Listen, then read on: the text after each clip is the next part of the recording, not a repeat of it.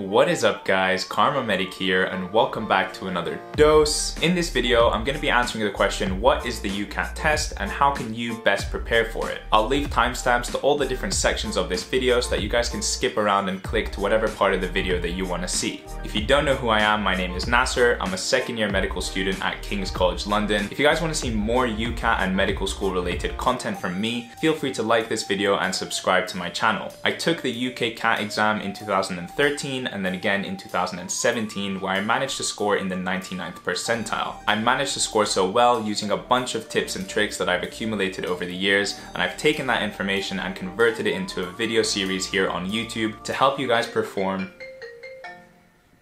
Hello? Okay. To help you guys score as best as you possibly can on the UCAT test. This video is sponsored by Medify, an online UCAT question bank with over 10,000 questions and 8 full mock tests. More on that later. Now before we get into this video, I want to say a big hello to everyone from New Zealand and Australia. If you're a future medical or dental student there, then you might know that the entrance exam has been changed from the UMAT to the UCAT, and that's probably why you're watching this video. So let's start off with the very first thing. What is the UCAT test? The UCAT stands for University Clinical Aptitude Test. And what that means is that it's a test that is trying to gauge your characteristics and abilities to perform as a doctor in the future. And the UCAT does this through 5 different sections that I'm going to cover later on in this video. The UCAT is the new name for the previously known UKCAT. So the UCAT is the exact same test as the UKCAT. It's the same in the structure, in the timing, in the content, and everything else. The only thing that's changed is its name.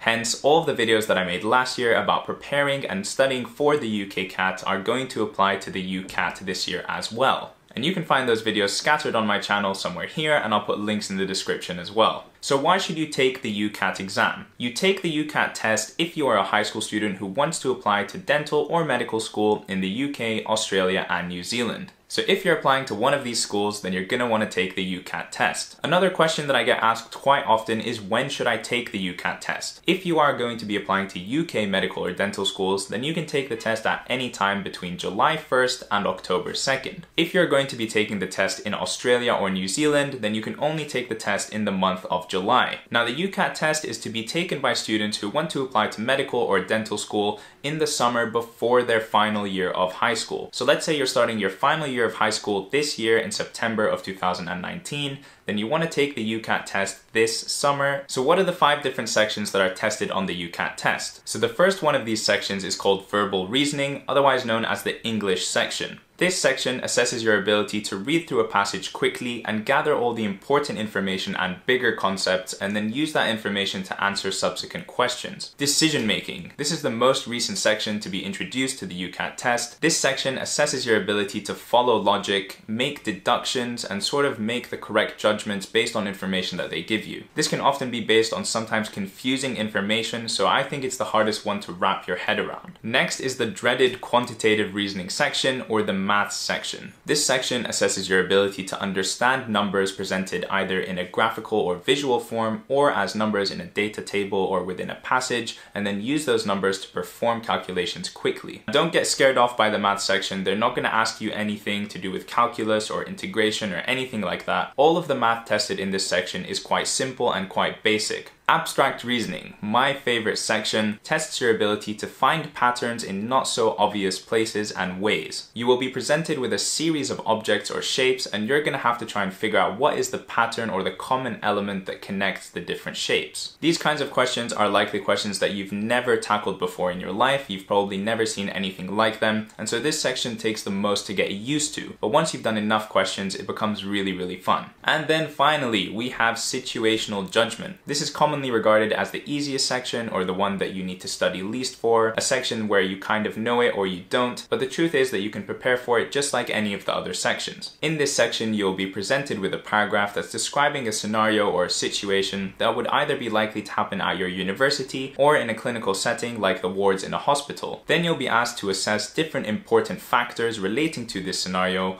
or which behaviors would be correct to carry out if you were in that situation. So now that we know the 5 sections that the UCAT test is actually testing, let's talk about how we can actually prepare for the UCAT test. Now the UCAT test, despite what you've heard or what you've been told, is 100% something that you can prepare for, and you can prepare for it through lots of practice. I can't stress this enough. I genuinely believe that practice is the #1 thing that is going to correlate with a good score on the UCAT test. The more questions you do, the more you'll get exposed to the types of questions that get asked on the test, and so the better you'll be able to answer them in the future. On top of that, the UCAT is a time-based test, which means that for some of the questions you have maybe even 14 seconds to answer. You don't have all that much time, and figuring out that timing is something that takes a lot of practice and is really important that you learn to master early on. I'll be posting plenty more UCAT videos over the coming months this summer to help you guys prepare for each of the sections: abstract reasoning, quantitative reasoning, verbal reasoning, situational judgment, and decision making. I always advocate to do absolutely as much practice as you can, and the best way to do this is to use an online question bank such as the one provided by Medify. They are an online UCAT question bank which provide over 10,000 practice questions, over 8 full mock tests, and over 18 mini mock tests. Trust me, that is plenty of resources and so much practice for you to do. They have a lot of features built into their online question bank, such as being able to track your score over time, being able to compare how you are doing against other applicants who are preparing for the UCAT test. I'll leave a link to their website in the description down below. Feel free to click on that link and check out what they have to offer. If you want to follow me on Instagram to get a more personal look into my life as a medical student and a researcher, you can do so at this link here. Don't forget to like this video and subscribe to this channel if you want to see more UCAT and medical school related content from me. That's it from me, guys. I hope you're having a wonderful day. Happy practicing, happy studying, and I'll see you in the next video. Peace!